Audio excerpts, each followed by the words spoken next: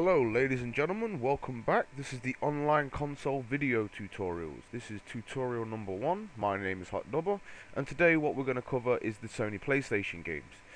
In this tutorial we're going to show you how to save your memory card files to your PC, either your desktop or a folder of your choice, so that you can pick the games up at a later date. We're also going to cover the save state, which is another way of saving within the PlayStation emulator, and then we're also going to show you how to configure the keys or controllers, whichever one you choose to use. So first of all, what we're going to do is head over to the Sony PlayStation section. For this video tutorial we're going to be using WWF SmackDown 2. And navigate to SmackDown 2. You want to go ahead and close your advert. I did say in the introductory video that this website is funded. All the server costs, the website costs are all covered and funded via the adverts. This will save us from having to charge membership fees. So if you do use an ad blocker, then we'd kindly ask that you go ahead and whitelist us and give us your support. We'd appreciate it if you did that. So you will notice at the very top that our Java is out of date. That's so that we can show you some of the errors that you may encounter while using the website. If you want to go ahead and update Java before you want to play this game, then just click the update Java plugin and that will direct you to Java. But for this time we're just going to click run. This is the first warning that you're going to come into contact with. This is a Java security warning asking you if we can have permission to run signed code, as in run programs from the Java cache. So you can click I accept and want to run. If you don't want to see that message every time you boot a game, you can click always trust content from this publisher, and then you'll never have to see this again. But for the time being, we're just going to click accept and then run. The blue button will now appear. The blue button is the game launcher, so let's go ahead and click the blue button.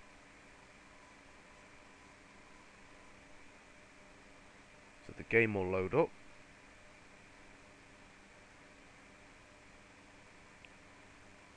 Just minimize this.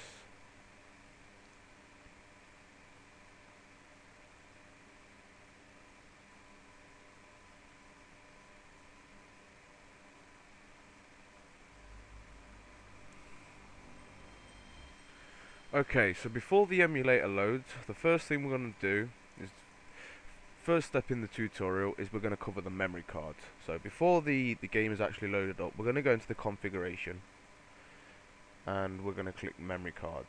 Now at the minute, slot 1 and slot 2 are both saved into the temporary cache, which is the Java cache. So as soon as you close the emulator, all the files within inside this folder will be removed. And if you've been saving your game states and you want to continue at a later date, then you're not going to want your save data to be removed. So this is what we're going to do to get around that and save it to your desktop. First of all, what we're going to do is we're going to click the desktop, and then what we're going to want to do is we're going to type in here memory card 1. Okay, you all need to put .bin because memory card files are saved as bin files. So once you've named that, whatever you want to name it, doesn't have to be memory card 01, it could be anything you want. You could name it SmackDown, you call it my card, whatever you want to name it.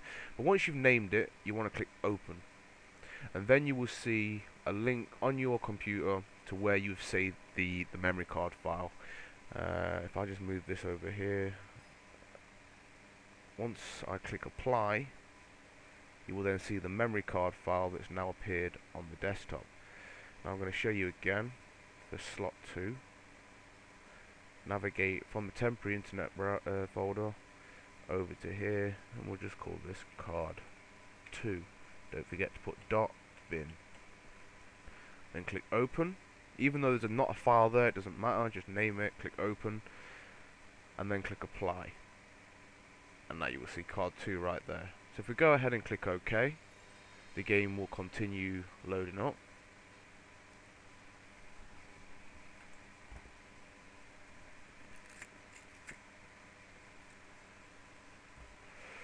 Try and skip through this as quick as we can.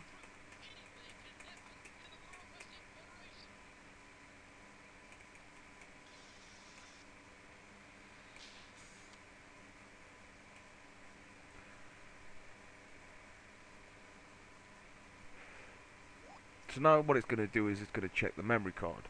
Now we have only just created these memory cards, and the memory card is unformatted, as it's just let you know in there. And what we're going to do is we're going to go down to options,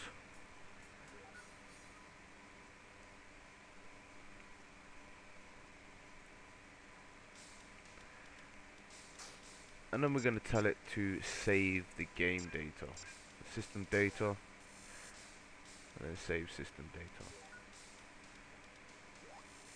So we want to save the system data,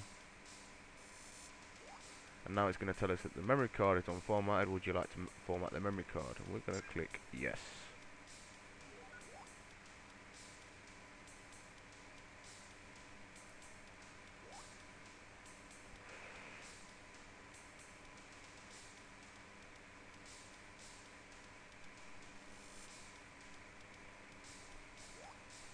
Okay, so our newly created memory card has now been formatted and save data has been saved to it. So what I'm going to do now, just to show you, is I'm going to go to eject the CD, and then I'm going to reset the PlayStation, which will take us to the old PlayStation interface, the dashboard, where you can manage the memory cards. Okay, so there you go. If you go inside the memory card, you will now see the WWF icons down there in card 1. So you can copy them across to card 2 or whatever it is you want to do. And you can manage your memory card files there. You can create a new memory card for each game you want to play, or you can just save many games to that one memory card, obviously to the amount of space it will allow you to save to. So now what I'm going to do is I'm going to close this. We're going to go back to online console and refresh the page.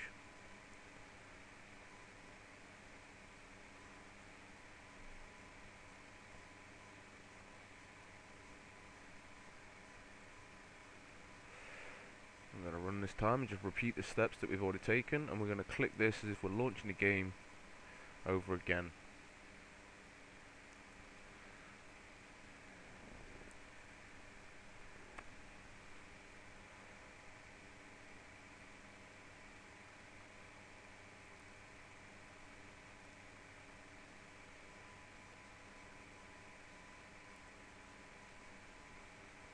Okay, so before the game launches, we're going to click File, and we're going to click Configuration.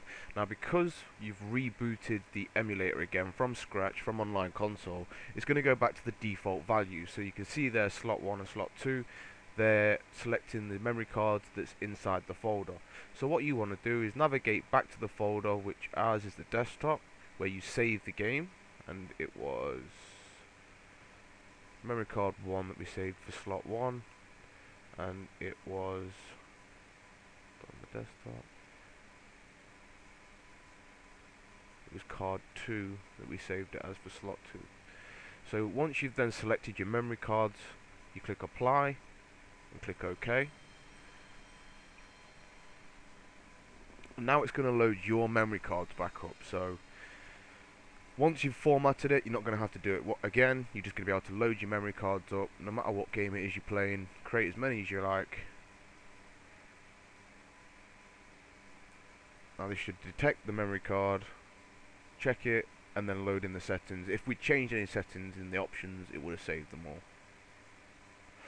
Same applies to any games that you might have been playing.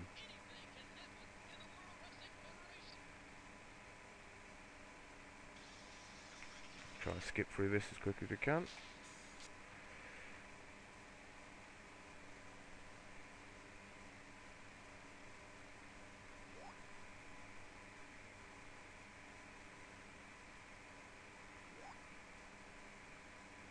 So there you go, it's now loading from your newly created and formatted memory card. Now there is an easier way to save using the PlayStation emulator, which I'm going to show you now, which is save state. So don't use the quick save option, because the quick save option is going to save it to the temporary Java cache, which means you're going to lose anything that you do inside there. What you want to do is go ahead and click File, click Save State, choose the folder which you want to save it to. We're going to name this PlayStation tut save 1. So once you've named it, just click save, and then if we go anywhere inside the game, you know, if we go into the rankings or wherever you are in the game, even if you're actually playing the game and you're in the middle of a match, it doesn't matter. All you have to do is click File, Load State, select the save state, and click Open. Oh, that was a later one that I'd already done, so let's go back again and click Load State. There it is. And that was the save state that we saved, and it takes you right back to where you were. So that's a much easier way, an alternative to actually using the memory card file. Now what we're going to look at is we're going to look at the configuration of your controllers. So if you click Configuration and you go to Controllers, this is where you can change all of the keys on the keyboard. So if you was using and you had a controller plugged in, which I actually don't at the minute, you could plug in a wired Xbox controller with the USB. The wireless ones don't work. You've got to have an actual USB Xbox controller. But if you had one plugged in, you'd just be able to scroll down there, you'd be able to select the device, and then you just press the buttons and press the button. Like once it was highlighted, you press the button on the controller and it set it. At the minute, if you wanted to change, you know, your X button or whatever, and you prefer to use something like W, I don't know why you'd use W, but if you did, you just highlight it and press W. If you want to change the circular button, then you just change that as well. And once it's highlighted, you can just press any button that you want. Okay, so that's how you configure your controller. This button here, the type, is the type of controller that you want, that you're going to be using, that you want to set up. So if you selected the analog plus rumble, then it would give you more buttons to have to set up, or the dual shock. It'd give you the additional, you know, the thumb buttons. So you just click that and then define where it is or what it is you want that button to do. So that's it for the PlayStation tutorials. My name was Hot Dubber. Thank you very much for watching, and look out for future tutorials.